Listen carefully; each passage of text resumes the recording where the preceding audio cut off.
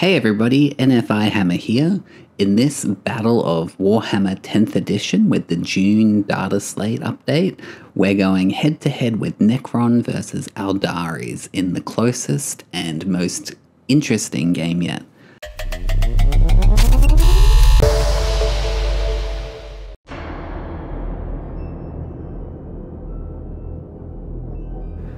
Vhirago is a humid and gloomy world dedicated almost entirely to the cultivation of fungal blooms.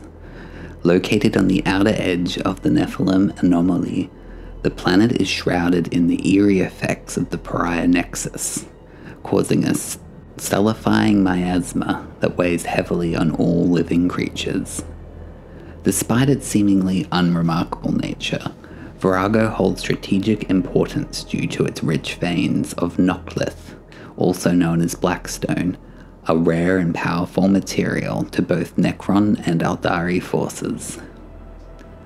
The Necron Hypercrypt Legion, led by NFIHammer and pledged to Sharak, the Silent King, has been dispatched to Vhirago under the command of a technomancer. Their mission is to seize the planet and oversee the construction of a blackstone pylon, an essential component of the Necron's nodal matrix. This matrix aims to extend the influence of the Pariah Nexus, solidifying Necron control over the region and debilitating their enemies further. The Aeldari, particularly those from craft world Ulthwi, have long been wary of the Necron resurgent. The Farseers, including the esteemed Eldrad Ulthran, have foreseen the dangers posed by the Silent King's plans. They divined that Vhirago was a critical point in the Necron strategy, and that failure to thwart their efforts here could lead to catastrophic consequences for the galaxy. The battle for Vhirago has now escalated into a full-scale war, with both sides calling in 1,000 points of reinforcements. The Necron Hypercrypt Legion is determined to complete the pylon and secure the planet, while the Aeldari Strands of Fate force fights desperately to prevent the Necron ascendancy. Each clash will be a test of wits and strength, with the fate of Vhirago hanging in the balance.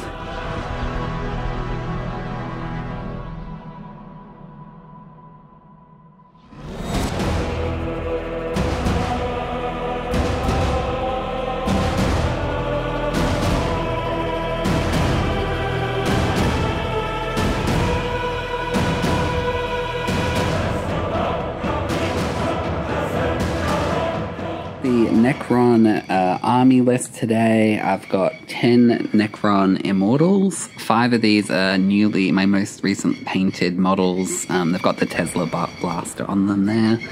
And joining them today is the Plasmancer, who makes them score critical hits on 5. And they also have a Royal Warden that has an attachment to reroll hits of 1. So lots of rerolls and lots of crits, hopefully, with that. I'm quite excited to try this unit out. I brought some Tomb Blades along. I've put the Tesla weapon on them so they have assault, because what they do is they advance, move, shoot, and then they can move another 6 inches, so lots of movement there. My Triarch Stalker with a Heat Ray. He's pretty good on Overwatch because you don't have to roll 6s to hit, so that's pretty cool. He's just got his like DJ dashboard set there. I've got the race and the Technomancer leading them. So we're playing the June data slate update points, so these guys have gone up in value, so they're quite expensive units, so we'll see how they perform. And then we've got the Skorpek Lord and Skorpek Destroyer. They've also got the attachment that gives them the deep strike ability, so because I'm playing Hypercrypt Legion, lots of teleporting shenanigans. Then these are my second newest painted, but my newest video, which is the Death Marks. So these are like little sniper dudes with precision. They have an ability that makes them shoot anyone that comes from reinforcement near them, so that's pretty cool, so we'll see how that goes. And finally, I've got my Locust Heavy Destroyer, who did surprisingly well for the 50 points that he is. So yeah, that's the army. For the Aeldari army today, they will be led by Jane Zar. Recently had a point drop with the June Fields manual update, points update, and she'll be with a squad of 5 Howling Banshees. I'm actually bringing 2 squads of 5 Howling Banshees. Jane Zar with 1 and the others by themselves, and it'll be the the G-Dub models grouped up with the G-Dub Jane Zar, and the proxy Howling Banshees are going to be solo. Also running Eldrad, Uthran, hoping to try out, first time using him, hoping to see how Doom goes as a ability, as well as Mime War. That'll be cool to see. We've got a squad, a 5-man squad of Dire Avengers. See what their shooting's like. Hoping to maybe combo their shooting with Doom to see if all their shots can actually do a bit better. We've got a 5-man squad of Wraithguard, just normal tough units. Hoping to run up the middle, take some fire and shoot back. Got a Wraith Lord to go with them as well. Well, to go with them, probably be staying in the backfield, shooting up stuff. Got a 3-bike squad of Wind Riders. Again, just extra firepower on enemy units and objectives. And lastly, a Falcon, which will actually be carrying Jane Zar and her squad of Howling Banshees. See how that goes. That's the Aeldari army today. Deployment.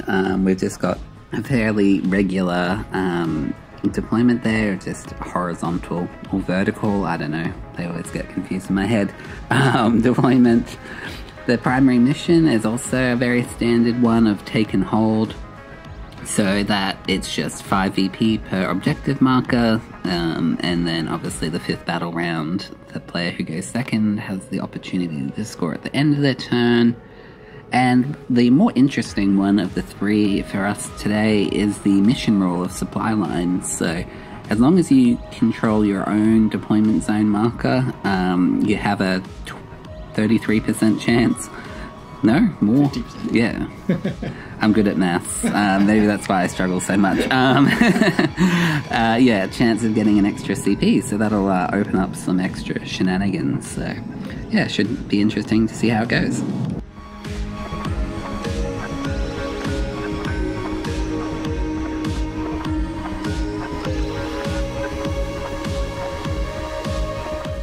On deployment, I've got the death marks that come with deep strike, and my Scorpec Lords that have the deep strike due to the enhancement are in my reserves, and then for 190 points I've got here in strategic reserves, which is my Triarch and my Toonblade.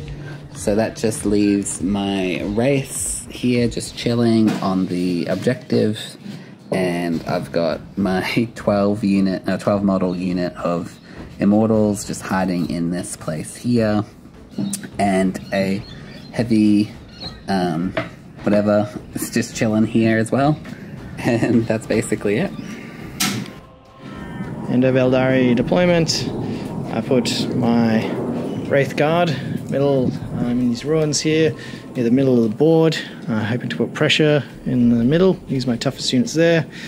Behind them got the Wraith Lord, he can sit at the back, maybe on home objective. We've got the Wind Riders to the right side of the board, hiding behind some ruins. I was originally thinking the right side of the board might be better for me, but based on where the Immortals are, I switched over to reinforce my final guy, the Falcon, carrying the Howling Banshees on the left corner, maybe instead to push up the left flank of the board.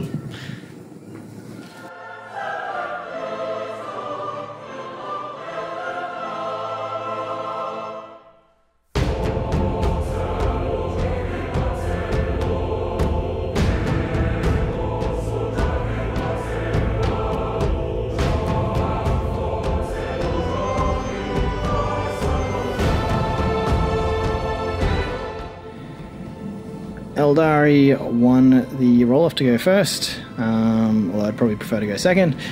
But so for turn 1 Aeldari, I moved my Wind Riders from the right flank, moving them around to left to regroup with the army.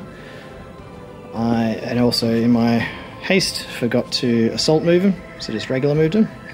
Whoops.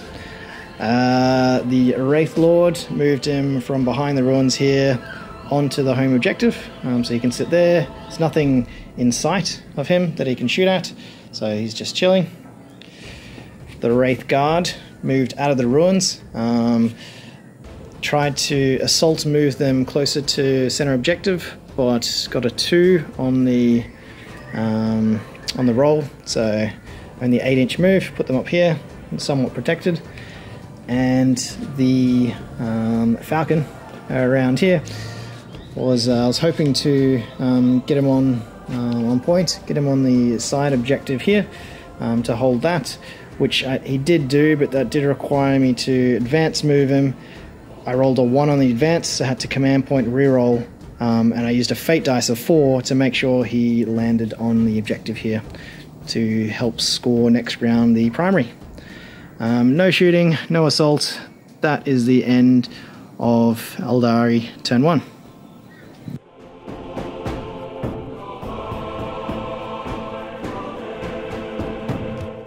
The shortest turn of Warhammer ever, or definitely a personal best for me. I pretty much did nothing. We got the 1 CP for the turn. With the secondary mission, I need to roll a 4, and I rolled a 1. Which is disappointing, and disappointed! Just left my race on the objective marker and my base. And pretty much my entire army is in reserves now, so just chilling. And that's the end of Necron turn 1.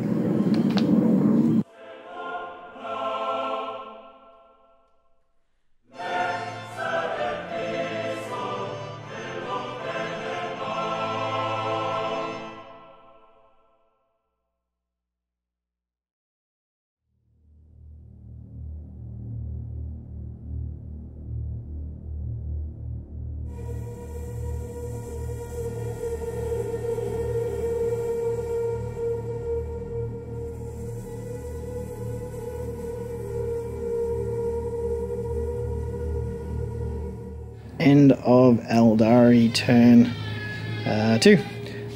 Saw 10 points being scored on primary from the Falcon and the Wraith Lord. Also in turn 1, the secondaries that were drawn were the behind enemy lines and overwhelming force. So at the end of my turn I binned behind enemy lines to gain a command point. And the new one I drew in turn 2 was Defend Stronghold. So for moving units, I brought the Wraith Guard from around the corner up. I advanced, moved them forward. They actually failed to make the distance with the advance rolls, so I command point re-rolled, considered using fate dice, but went for it and got a 5. So just on naturally rolling, so got them onto the objective. I advanced moved the Wind Riders around from the side aboard, bringing them back with the rest of the army. Slight movement on the Wraith Lord to get him further in zone, and stood still with the Falcon. In the shooting phase, the Falcon had a good round of shooting, taking out 2 of 3 Wraiths, and also shot backwards at some Scorpec destroyers that had deep striked, rapid ingress, deep striked in the back of my field. The shuriken cannon from the Falcon didn't kill any, but did wound 1. And then the Wind Riders were able to, they shot and didn't kill any, but the Wraith Lord was able to kill the wounded Scorpec destroyer. And at the end of the turn, if I still am holding the stronghold, I will score that secondary objective, but not score overwhelming force. And that's the end of Aeldari turn 2.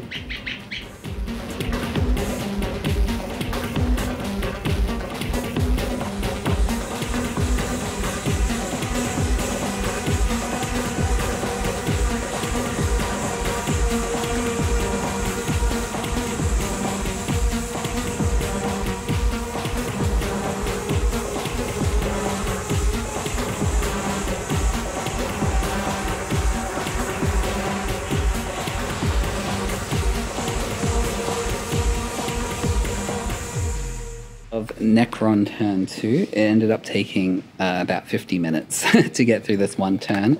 So I did a reanimation protocols on these guys, plus the Technomancer's wounds, so they came back up too. I ended up deploying my Triarch Stalker and Tomb Blades here, and shot at the, whatever this is called, the Falcon. And actually the Tomb Blades did a huge amount of damage. I think they did something like, 6 wounds or something, which was very unexpected. But with the combined firepower of the Scorpec Lord, the Triarch Stalker, and then finally charging in, ended up killing the Falcon. However, the Falcon did Deadly Demise and managed to roll a 6, which was extremely lucky, and then rolled 2 more 6s for damage, so it ended up doing 3 damage to the Scorpec Destroyers and the Tomb Blades, killing 1 of each, and because they're mortal wounds, they carry over. I deployed my 10 Immortals and Plasmancer and Royal Warden, and I ended up doing 50 dice rolls against the unit, and I only did 1 damage, so yeah, that was really unlucky for that. So it's basically unkillable even with my strongest unit on the board shooting at point blank range. And then when we did, I charged in for the fight phase, and then I lost 6 more units, so losing a lot of damage, a lot of units there. And then on this side of the board, I just destroyed my sniper units here, and my Hexmark Heavy Destroyer here. So all in all, I think I probably lost as much as I killed. So pretty self-destructive round.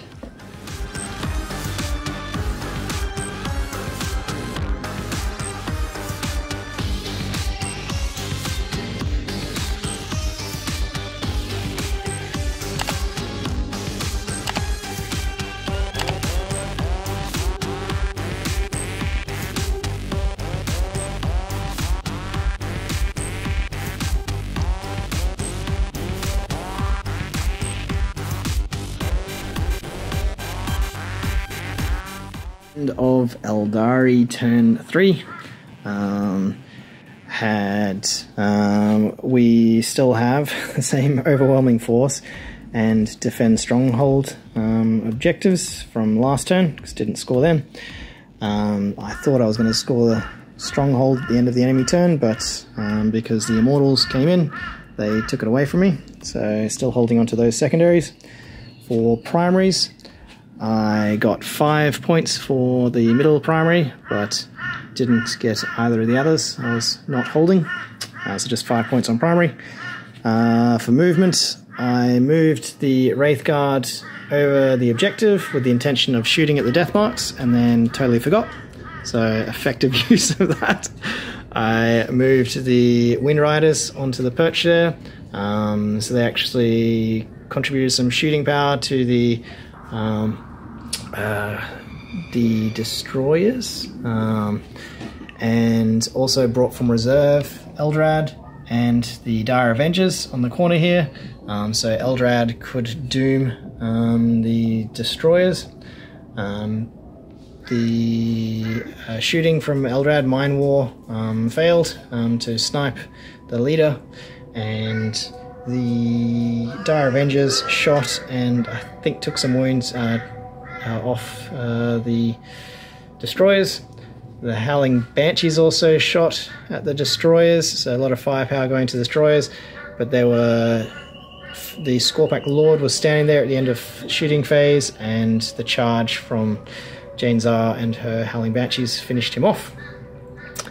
And at my home base, the Howling Banshees charged in to attack the Immortals, not only killing maybe two, I think three, yeah, and then the Royal Warden was, well, the Immortals attacked back and targeting the Wraith Lord but not doing any damage, and then the Wraith Lord finally swung a sword to kill all bar the Royal Warden, who at the end of my turn teleported away, ran home with his tail between his legs, and so I scored the secondary of overwhelming force with the Scorpic destroyers being destroyed. The defend stronghold, I'm currently got it, but that's scored at the end of Necron turn, so we'll see how that goes. That's the end of Aeldari turn 2.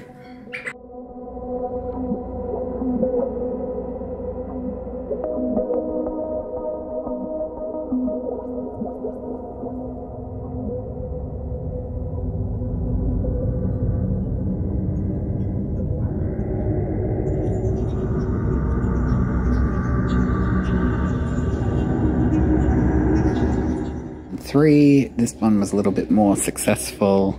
I used my Hypercrypt deployment stratagem to move this guy within 3 inches so I could just get the very edge of the deployment zone, and then I deployed my Plasmancer 9 inches away but 6 inches on the edge of the battlefield, and they actually managed to take out the big dude and the little dudes that were guarding here. So that was actually these Howling Banshees and the Wraith Lord. They also got some help from my Locust Heavy Destroyer. He actually is quite good in shooting. I've had some success. Then my snipers up here, they didn't go for these unit because they can shoot back. So they actually ended up killing 2 bikes.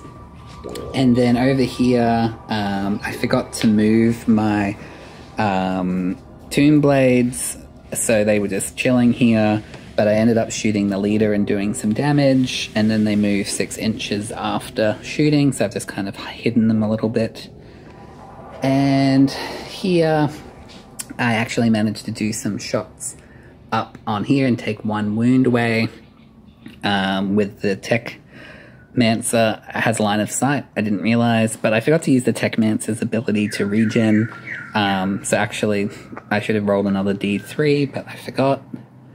And that's the end of the turn, so 28 points to 30 is a little bit closer now, so we'll see how we go.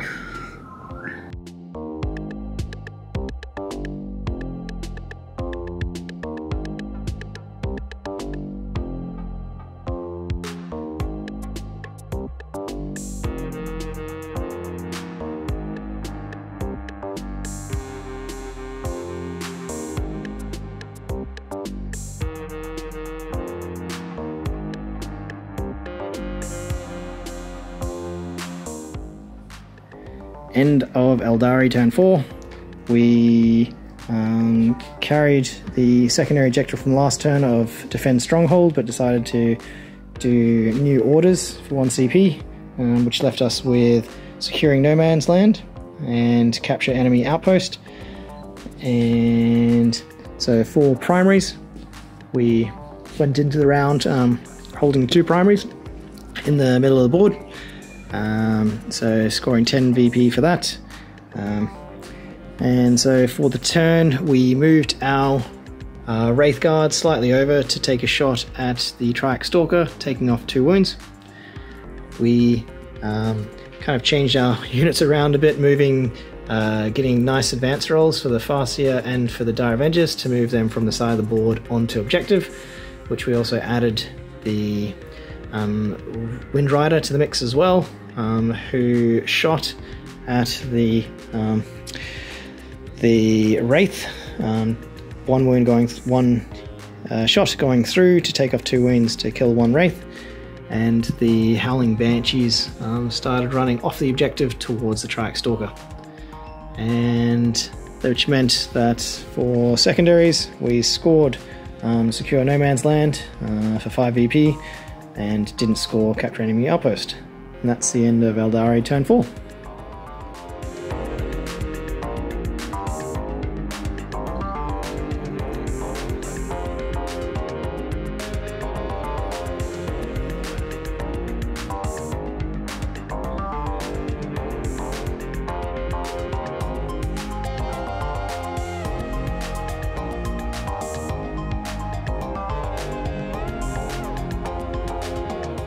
Alright, end of Necron turn 4. I did the deploy teleport Homer by moving my Tomb Blades that I had Hypercrypt Legion off the battlefield. I put them back on at the enemy deployment zone and did that Homer to get the 5 VP. The no prisoners, I basically focus fire the Wraith Guard units from my Technomancer here, shot across. My death marks up here, did plunging fire, which I may have forgot to apply, onto here.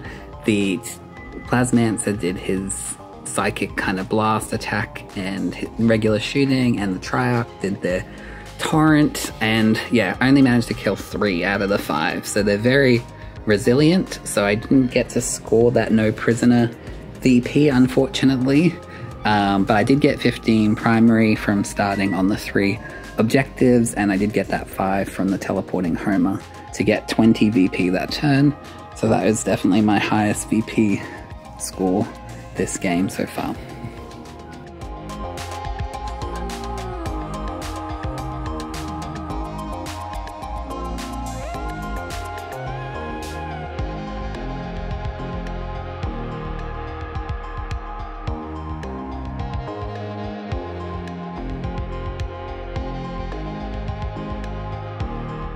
End of Aeldari turn 5.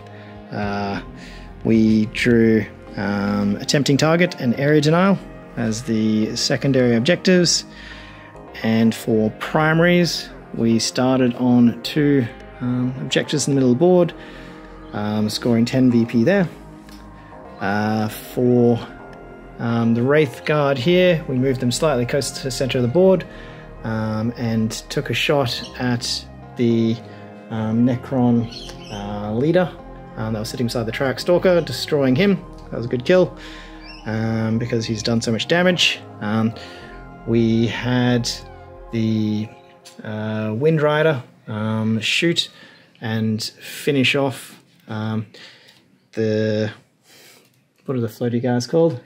Tomb Blades. Tomb Blades, along with Jane Zar also shooting at them, finish them off.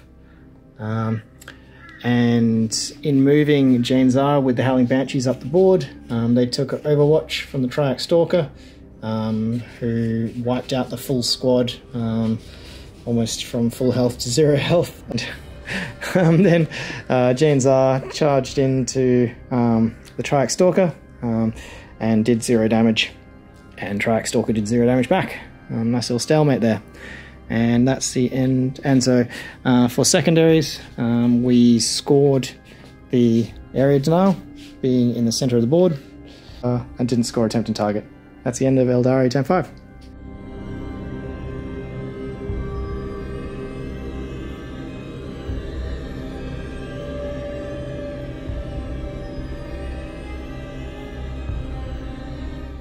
End of Necron turn 5 and end of the game.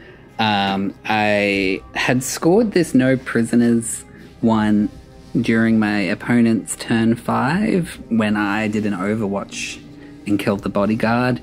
I think that means that I can draw another one. Let me know in the comments or whatever how that works with scoring secondary in your opponent's turn. But the 2 I drew were Defend Stronghold, which is just holding your own, and Extend Battle Lines, which is holding your own +1 in the middle. So they were like probably the best secondaries I could have drawn in that turn. So yeah, I moved these death marks from over there where they've been most of the game down to my home objective, which then actually freed up my Canoptic Wraiths that have been just chilling all game, probably underutilized. So I pushed them into the middle We had a bit of a battle. I did 2 wounds and took no damage. So it was a bit of a stalemate, but my OC is higher, so I managed to get that for primary. And then the same with the Triax Stalker in the back. He also did no damage and just kind of chilled, but more OC, so that gave me 10 VP for those 2, and then 10 VP for those 2. And then, yeah, I got 8 VP from the secondary. So that gave me a whopping 28 points, which is my highest scoring round, I think, ever. And that brings me to a total of 76 points versus 60. It was a really interesting game in terms of, at the end of turn 2, I felt like I had no chance after losing all my immortals, or practically all my immortals, and hardly wounding the Wraith Lord. But yeah, turn 3 really turned it around. And then I think by having these death marks, I think are like 70 points, and the Hex mark, the Hex or whatever, Locust Heavy Destroyer, is 50 points. They kind of give you a lot of utility in scoring objectives for low point count, which is something I've struggled with a lot. And then just having these unkillable wraiths were pretty handy as well. But yeah, it was a really interesting, fun game, and thanks for watching.